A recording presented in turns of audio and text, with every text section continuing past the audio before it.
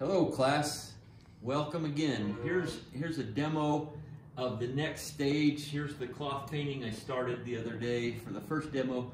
Today we'll go a second stage on that, but first I wanted to say that I've put out my full palette this time. Before I only had just a few colors. This time I've put out all my colors that I usually use, and that's because there's a shot of the palette, okay? That's because my first block in is really kind of a quick grisaille. It's more of just get the values established, get the patterns, the light and dark patterns, get the drawing established. So if you remember the paper I gave you, it says go from low chroma to high chroma. So low chroma would be a grisaille. High chroma is a little more color. So now I'm giving myself a little more freedom. I can put more color. And if we think of that same paper of traditional oil painting, loose edge or loose to tight, general to specific. And in line with that, you'll remember, I think I started with this brush here, kind of fuzzy, kind of old. And now I'm going to go a slightly smaller brush, and a brush that I could get maybe a little more finesse or subtleness in the edge quality. And maybe on the last stage of the painting, I would get a more refined brush where I could really get some nice detail or something on the final stages. But I think for now I've been actually, we were just joking about this, I've been dreaming of this brush, thinking, yes, on my next stage, I am going to paint with this brush. Sometimes I think ahead like that, and I think, oh, on the next stage, I'm going to use such and such brush. So here we go. We're going to, again, the first thing I do when I sit down to paint is I spend a number of minutes, and I won't spend them in front of you, but I'll spend quite a bit of time looking at that and looking at this, back and forth, before I even touch it with paint. I don't want to jump right in. I want to study it for a while and say, oh yeah, when I get to this spot, I could make that a little warmer. When I get to this spot, I could refine that and define that reflected light in there just a little better. Oh, when I get to this spot, I could make that transition a little smoother from light to dark. Oh, when I get to this area, I never put in a cast shadow there, so I could do that. But then what I'm going to do is just pick out a spot to start working. Because in the blocking stage, I was thinking of the overall painting, the overall values. But now I'm going to zero in, as remember we get general to specific. I'll just start on maybe this fold and just work on that fold for a while, and then maybe I'll move to this fold, and then maybe I'll move to this fold. Okay, so I'm going to narrow my focus a little bit, and I am going to mix, if I can, that.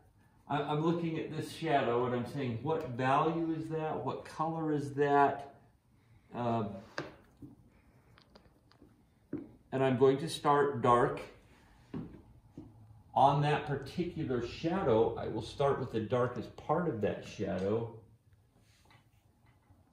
And I will, like our color mixing chart, I will try to mix what I think is pretty close approximation to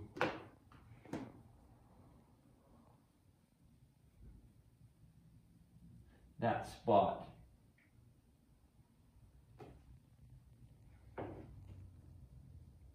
I'm trying to mix the value.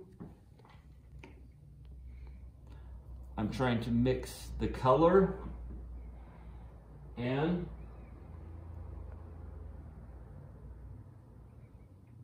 as I apply the paint,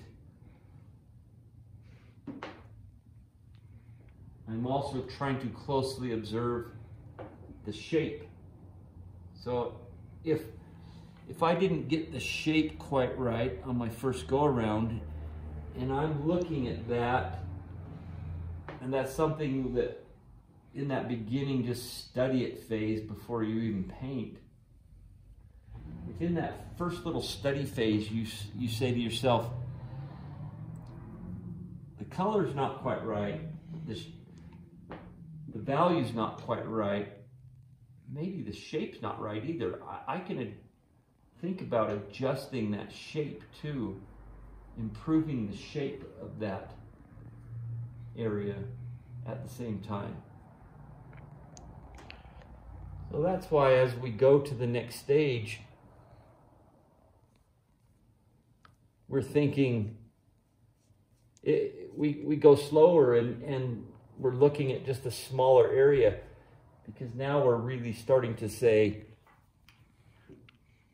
let's improve the color, the value, the shape. So naturally, I think naturally, we can't go really fast. We need to slow it down a little bit and look at just this particular area. Need to warm that up a little, and that there's a reflected light right in the middle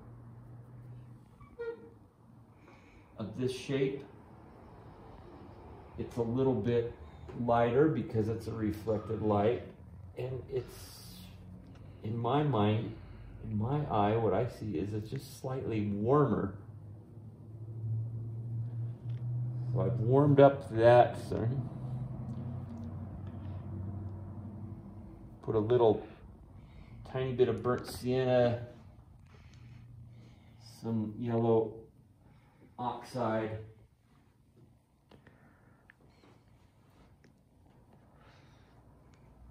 That seems a little too light for that in value for that reflected light area.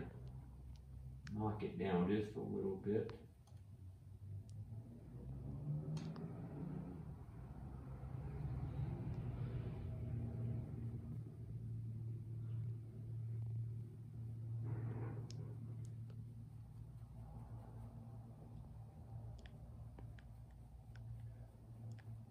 Kind of makes me wonder why does it get warm in there? It's in the shadow. We usually think of shadows as being cooler.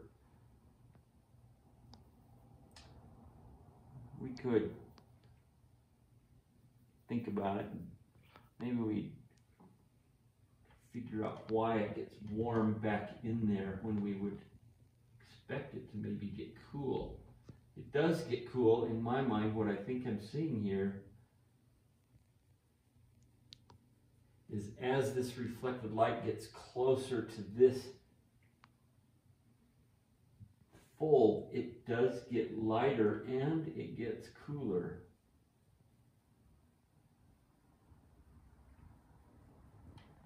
For some reason, back in that shadow,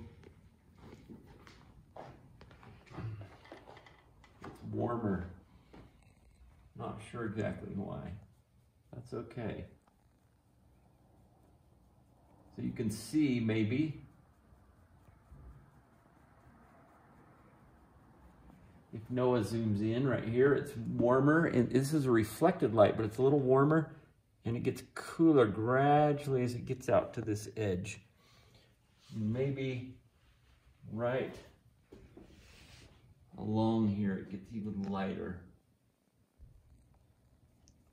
But if we look closely at this, it is very subtle, that change from that warm light in here. Maybe the camera can't pick it up, but slightly warmer, very gradual change to cooler over in here. It's still all just a very subtle area within the reflected light. Sorry, I'm just looking for a rag too. So as you can see, rather than thinking about the whole thing, I've just spent the last few minutes just about that one fold, and I'll go to the fold right next to it. So what I'll do is I'm just going to the area right next to where I just was. Oh, too much of that color. Okay, let's see. So I kind of started right up in here. I'm going to continue that core shadow. Remember, core shadows kind of happen right where that light turns to dark. And here the core shadow starts out kind of sharp, and it gets a little more diffused out in here. So I'm trying to think, okay, and maybe a little cooler. So it's a little more diffused out here. This core shadow comes down along here.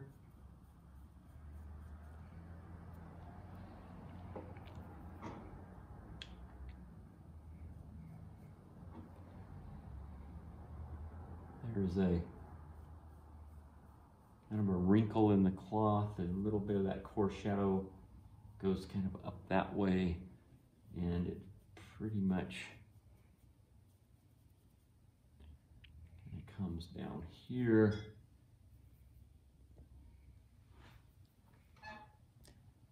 And it that core shadow becomes the very edge of this.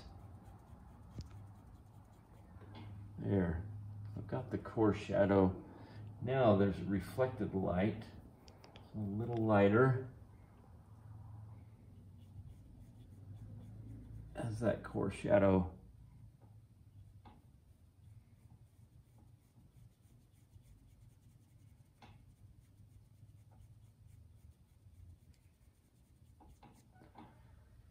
comes here. So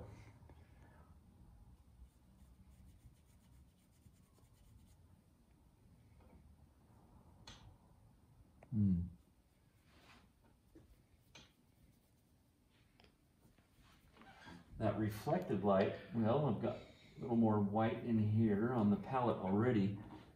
That reflected light gets just a little stronger right here. So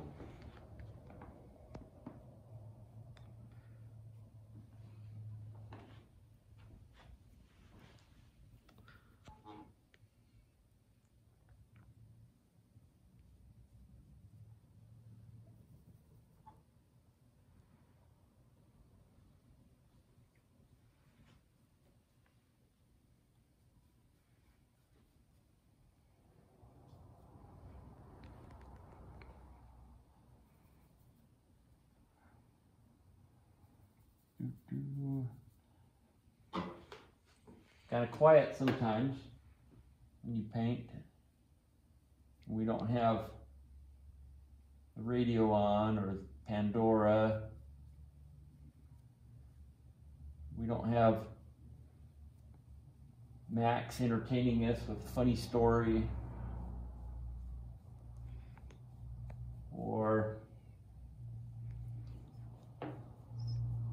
Janny talking about maybe Star Trek. A little quiet in the studio, which is good sometimes.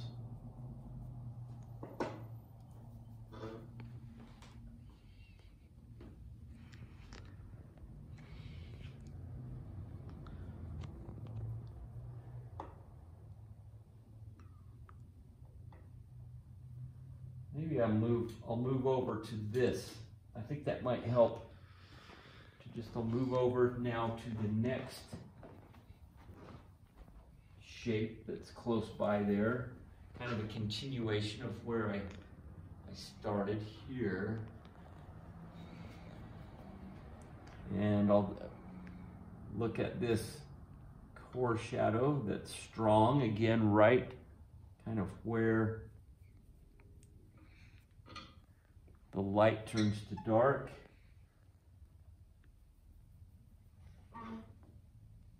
The core shadow kind of comes straight down, and then it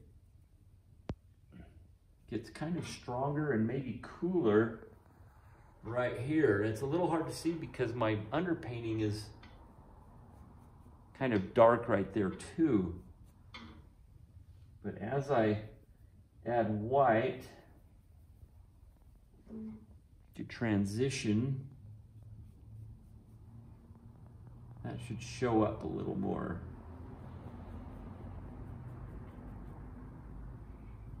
I think I need a little burnt sienna, which is always a good answer.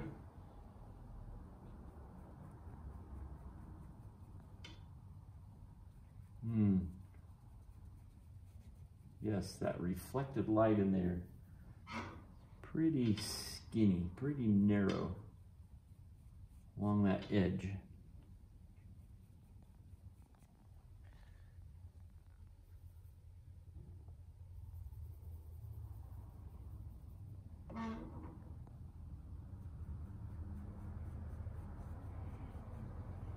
This will all probably look a little, well, it's gonna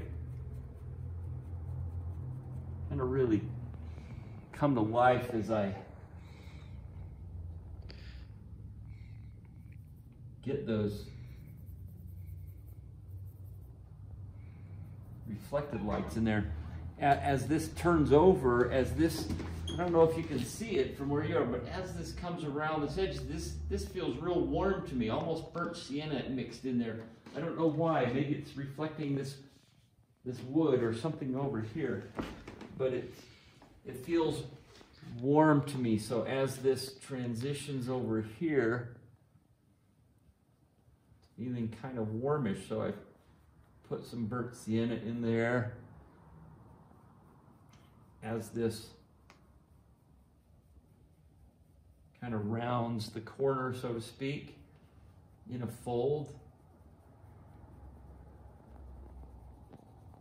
You know, every fold is more or less a value scale. It's dark here where the core shadow is.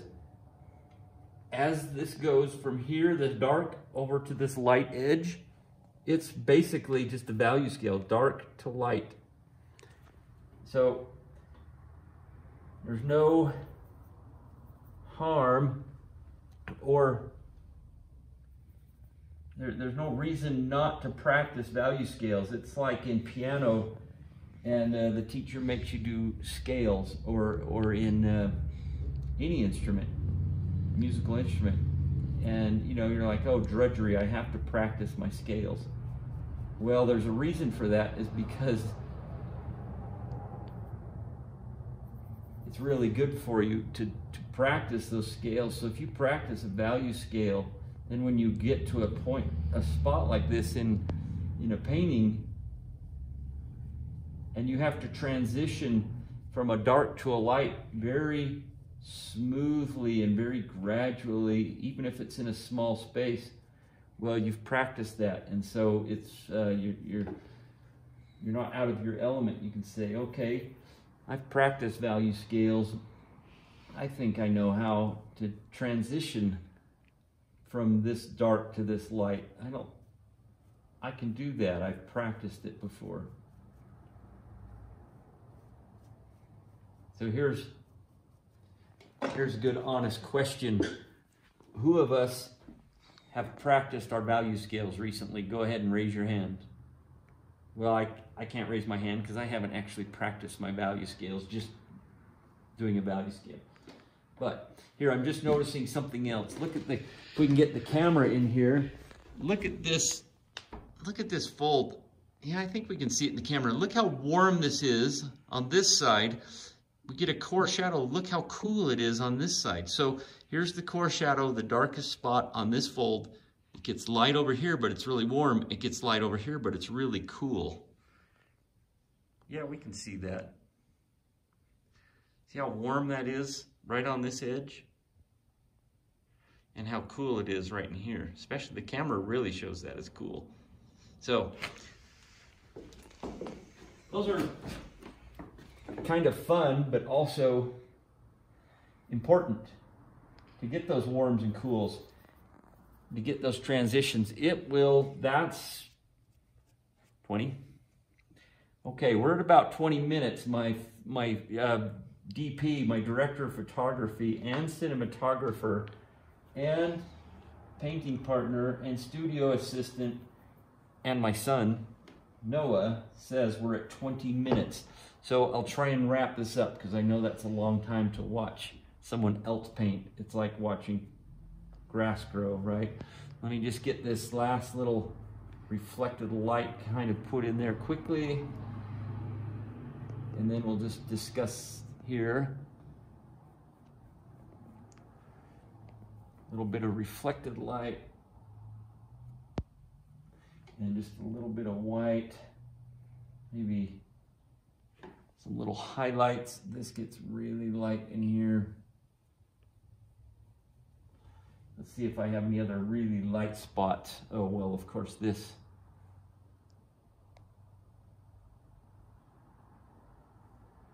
And here. Okay. But what we're... just today's demonstration, 20 minutes, I've only worked on these little bits right here. But if you compare that to the rest of the painting, the rest of it feels like a block in. This area where I've been concentrating, working on, it's starting to feel a little bit three-dimensional, like there's some volume to those folds.